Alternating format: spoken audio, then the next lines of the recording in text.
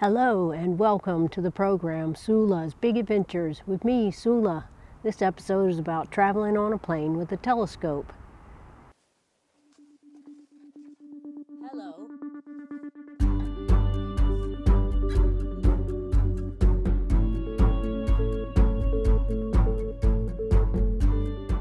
This is the iconic Meade ETX Maksutov-Cassegrain telescope. More specifically, this is my Meade ETX 90mm telescope. This telescope was made in Torrance, California in the United States. I recently rescued this telescope from a relative who was abusing it.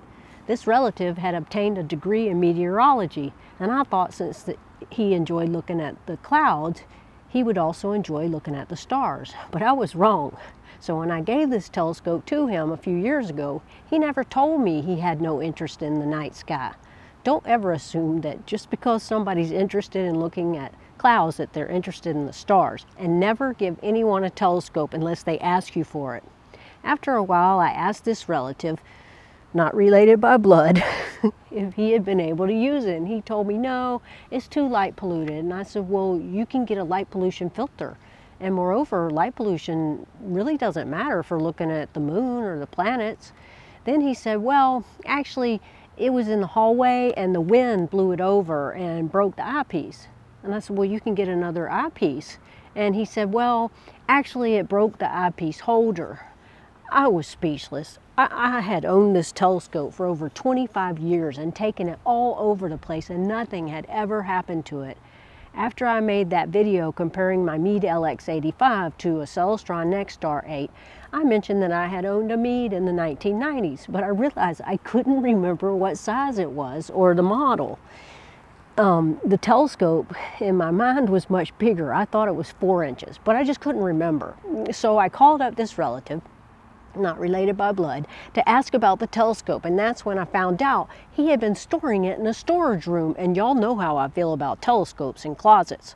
So I demanded the telescope back. After a tense exchange between him, his wife, and me, in which they accused me of being an Indian giver, I marched over there and I demanded it back. And that's when I found out how badly he had damaged it. This time, he said, the telescope fell over in the storage room, so that whole wind blowing it over story had been fabricated. And when I asked where the eyepiece was, he said he didn't know. He had neglected this telescope in the storage room with no cover over the diagonal, which was now coated in dust. The side was cracked and one of the holders was also cracked. I won't go into how upset I was. I was surprised when I finally got it back to realize that it was actually just a little 90mm telescope. It was tiny and so cute. How could anyone abuse it like that? It's like somebody who abuses their own dog. I cleaned the diagonal mirror the best I could, and then I set out to look for a replacement eyepiece holder. This telescope has a built-in flip mirror that allows you to flip the diagonal up for viewing through the top, or flipping it out of the way for viewing straight through the back, or attaching a camera to the back.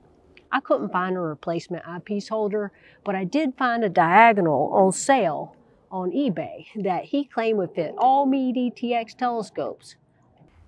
While the threads are the correct size to screw onto the back, it won't securely hold the diagonal.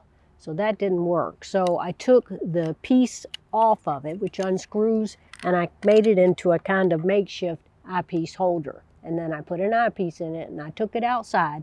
And incredibly, after being abused for over 2 years and knocked to the ground, I could bring it to focus and I looked at the moon with it. It works. Amazing. So now that I have my Meade ETX back, now I remember why I bought it. My first telescope was an Orion 4-inch reflector, bolted to a rickety equatorial mount with a plastic focuser and a plastic 6x30 finder scope on a wooden tripod. I could never find anything with that telescope, so I decided I needed more aperture, and I went out and I bought my second telescope, an Orion 8-inch Dobsonian. I loved that telescope. I took it all over the place. I would throw it in the car, and because I live in a major metropolitan area with over 7 million people that's heavily light polluted, I would have to find somewhere with dark skies. For 30 years, I've been searching and searching for suitable dark sky sites to observe in, and I would drive for hours to Yosemite National Park, Sequoia National Park, the Eastern Sierra, and beyond, looking for dark skies. Then in the mid-1990s, I discovered these incredibly dark skies in southern Utah, and from that date forward, I would go once or twice a year to southern Utah. But since that's so far, I would always have to fly in a plane to get there. At first, I would just take a pair of binoculars, but I longed to have a telescope with me for those incredibly dark skies. So in the mid-1990s, that's when I decided to buy my first travel telescope. I looked at this Meade ETX. In those days, you could go into a telescope store and look at telescopes, and I thought it would be perfect. You can buy it as a go-to telescope, but I didn't have a way to power the go-to mount while on vacation in another state.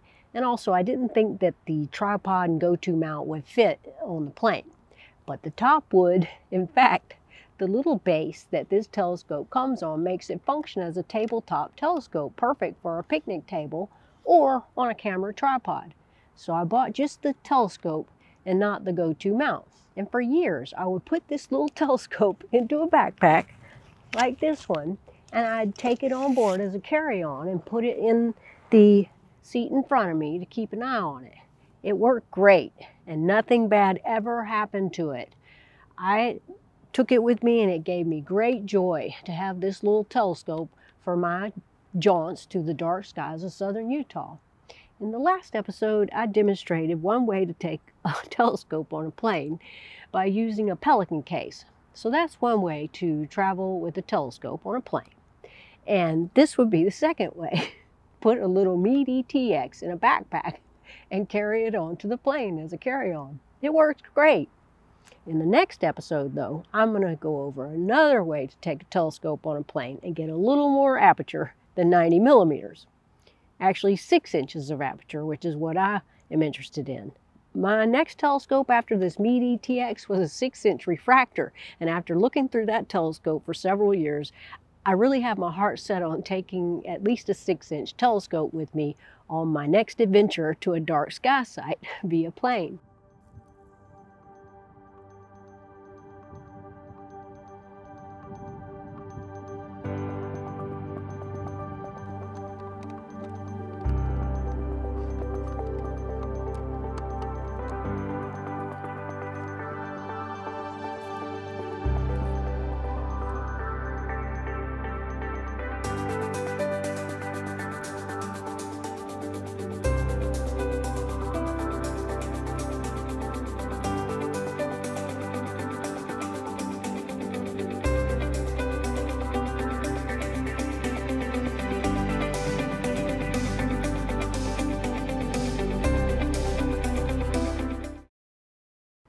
So stay tuned, and in the next episode, I'll go over yet another way to travel with a telescope on a plane.